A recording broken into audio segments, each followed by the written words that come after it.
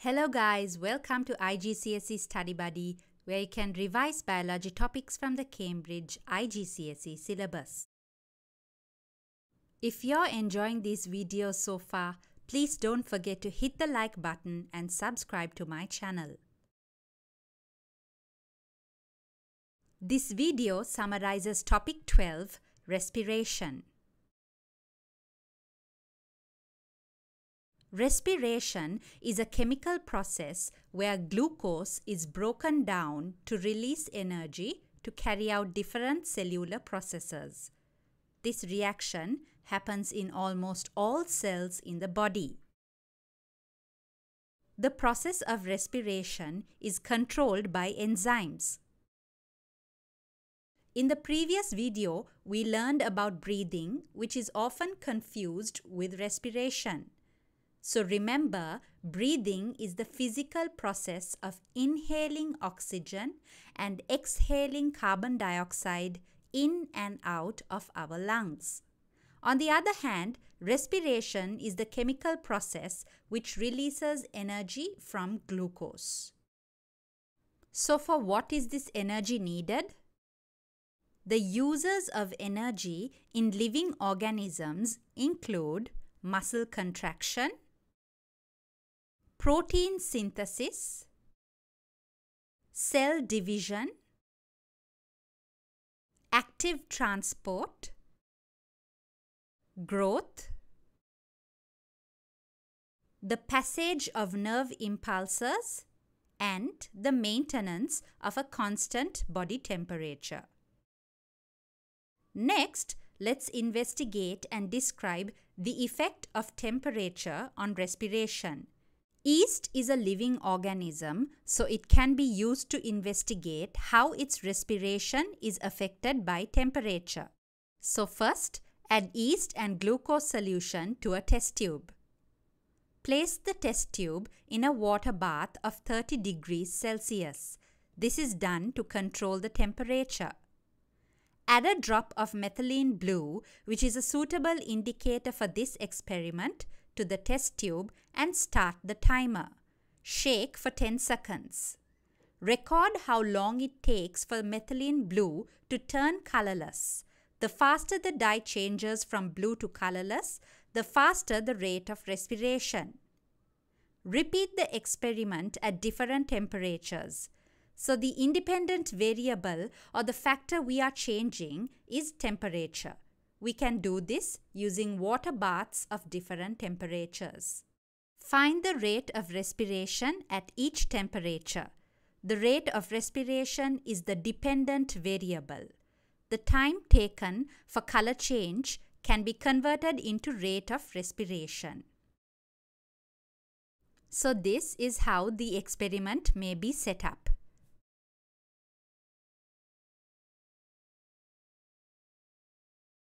The variables that must be controlled are amount of methylene blue dye added, amount of yeast suspension in the test tubes, concentration of glucose, and pH. The time taken for color change can be converted into rate of respiration. With the formula, rate is equal to 1 divided by time, and a graph like this may be observed with the results of this experiment. So as the temperature increases up to 40 degrees Celsius, the rate of respiration increases, so the time taken for the solution to become colorless reduces. The rate increases as the number of collisions between enzymes and substrates increases. Beyond 40 degrees Celsius, the rate of respiration decreases, so the time taken for the solution to become colorless increases. The rate decreases since enzymes start to denature. Therefore, as temperature increases, the rate of respiration also increases until a certain point, after which the rate will decrease. Respiration can take place aerobically, that is with oxygen, or anaerobically, that is without oxygen. Let's learn about aerobic respiration first. Aerobic respiration is the chemical reactions in cells that use oxygen to break down nutrient molecules to release energy.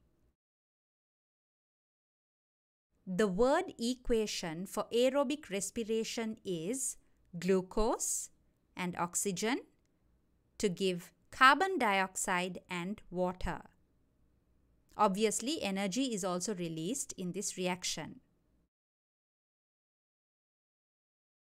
The balanced chemical equation for aerobic respiration is C6H12O6 and 6O2 to give 6CO2 and 6H2O. Next, what is anaerobic respiration? Anaerobic respiration is the chemical reactions in cells that break down nutrient molecules to release energy without using oxygen. Anaerobic respiration releases much less energy per glucose molecule than aerobic respiration. Anaerobic respiration can take place in yeast. This process is also used in bread making and brewing. The word equation for anaerobic respiration in yeast is glucose to give alcohol and carbon dioxide. The balanced chemical equation for anaerobic respiration in yeast is C6H12O6 to give 2C2H5OH and 2CO2. Anaerobic respiration also occurs in muscle cells during vigorous exercise. The word equation for anaerobic respiration in muscles during vigorous exercise is glucose to give lactic acid. When we do strenuous exercise, the muscles demand more energy. The energy needed cannot be provided by just aerobic respiration because muscles may not be receiving oxygen quick enough. Therefore, anaerobic respiration must take place to provide the necessary energy.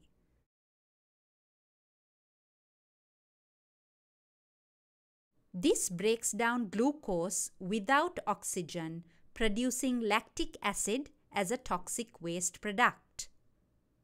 Less energy is produced when glucose is broken down anaerobically. Lactic acid builds up in the muscle cells, and this can prove to be toxic to muscle cells, causing cramps, muscle fatigue, etc., so it needs to be removed. Even after exercise, the heart rate continues to be fast so that it can transport the lactic acid in the blood from the muscles to the liver quickly. At the liver, the lactic acid reacts with oxygen and produces carbon dioxide and water.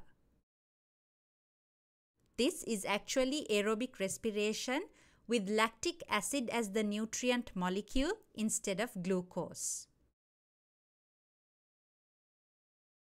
The temporary shortage of oxygen during vigorous exercise is known as oxygen debt. Even after exercise, we continue to breathe deeper and faster in order to supply sufficient oxygen for aerobic respiration of lactic acid to repay the oxygen debt. An easy way to remember this is, during exercise, you borrowed extra energy without paying for it with oxygen.